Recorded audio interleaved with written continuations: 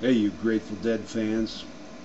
I've been getting a lot of questions from the fans. One question is, where is Darks Tab manufactured? And the answer, of course, is right here at JDarks.com, the Tab Factory. It all goes down right at this spot. And I'm going to take you a tour of the factory now, so you know what you get, where that we're meeting the health and safety standards here at the factory.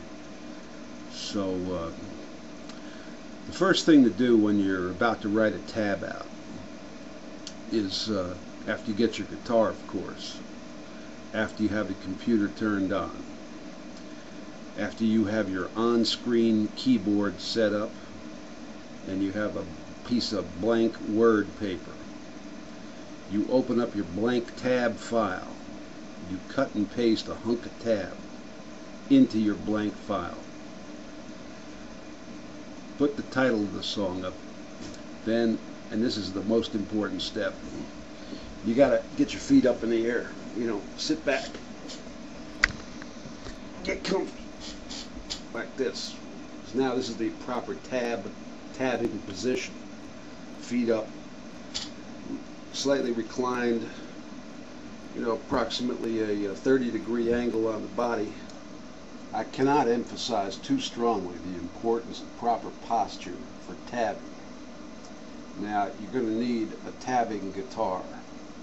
And in my case, it's a Guild D25, 1970, with a sculpted back. See this? Good for tabbing. And just plunk the guitar up here and reach over and turn on your SoundForge or whatever program you're going to use to grab a clip, block out the part you're trying to tab so you can loop it, change its speed, and get your notes, because Jerry can be kind of challenging sometimes. So that's about how it goes. Now, another question I get asked a lot is, what can I do to improve my tone? What kind of guitar should I have to play like Jerry, sound like Jerry? What equipment do I need? And I'll pass this along to you. This is the product of 30 years of experience in this area. The only thing you need is 6 strings. Think of it this way. If Jerry came to your house and picked up your guitar, do you think he'd sound like anybody else? Do you think you'd mistake him for you? No. Do you think unless the wall of sound was carted into your bedroom that Jerry wouldn't sound like Jerry? Of course not. And the reason is that Jerry plays like Jerry.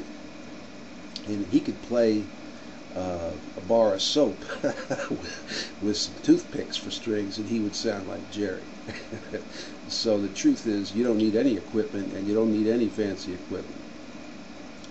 So you should be happy with the guitar you got. That one that's sitting next to you is the one that you're going to make sound as close as you can, because he could do it. So it's not the equipment, it's not the guitar, it's in here. This is where you're going to find what you're looking for. And so that's the answer to, a lot of guys get hung up on the equipment. They gotta get the JBL E120 speaker. I got one, but and you know what? It sounds a little better. And I got my Jerry guitar, and it sounds a little better. But there's one thing that's going to make you sound like whoever you're trying to sound like more than anything, and that's to play like them. And that, my friends, is right there, and it's not in any guitar or any amplifier.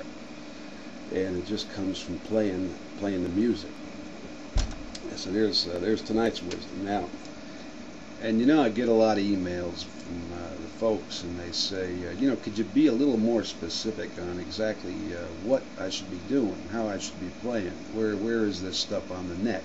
It's kind of tough to follow the movement on this video, and Well, the bottom line is you get out there on the web and there's only about 42 different ways to look at a guitar neck at least, and you got to learn some positions and patterns. You know, at the end of the day, a song has chords, and a chord is made up of a scale and and the arpeggios are the notes of the chord and so on. You got to learn those basics, and you got to learn where they are on the neck, so that as the song's moving along and the chords are going by, you got to adjust where you are on the neck to match up with match the note you're playing to something harmonious. If you're trying to make harmony with the chord. Now I want to show you how ridiculous this search for the sound can get.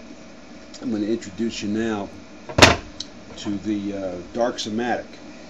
Now, what this is the top end of a guitar that I, junker that I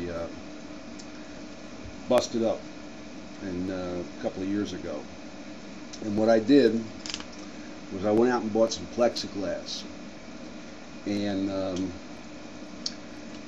see the guitar neck plexiglass, and I laid on top of this thing, the Darks-O-Matic, the notes for different positions, and I made up about, I don't know, half a dozen of these things. Each one, here's a Mixolydian in this key, here's the Locrian, here's the blues. So you take this and you lay it on the top of the neck, and you see the here's the fourth, the flatted seventh, the flatted third, the root fourth, the note of the scale, and there you go, Darks-O-Matic. You can't buy these in any store. They have to be custom made for you. I found it to be a completely worthless and utter waste of time, and I don't know, it may have helped me for about 5 minutes, but it's a bad idea. I wouldn't run out and try to patent this device. I didn't bother, but I bet I bet I could sell a few 100,000 of them if I just stuck them in the box. But what you got to do is learn your scales and learn where the third and the fifth and the seventh and the flatted seventh and the flat five are in relation to everything, and you got to do that in a bunch of different positions. And if you do that for a few years, eventually you'll learn it. Now there's a couple of programs out there. I think I mentioned one of them on the website, but it's just grunt. You got to grunt through it, and it helps if you have a context for all that to happen in, and my particular context, yours too, is the dead music, and there you go. Now, you may have noticed tonight I'm a little quiet and subdued, and the reason is I'm in the house, and I'm going to leave you with one last idea. If you play in the house, and if you happen to be married, and if you play the same lick over and over and over again, and you do this for a year or two, different licks, but just constant repetition trying to get that lick down, eventually your wife is going to come to you and say, why don't you build a studio out back? And that's what happened to me. So see you next time from the studio. Thanks for putting up with all this.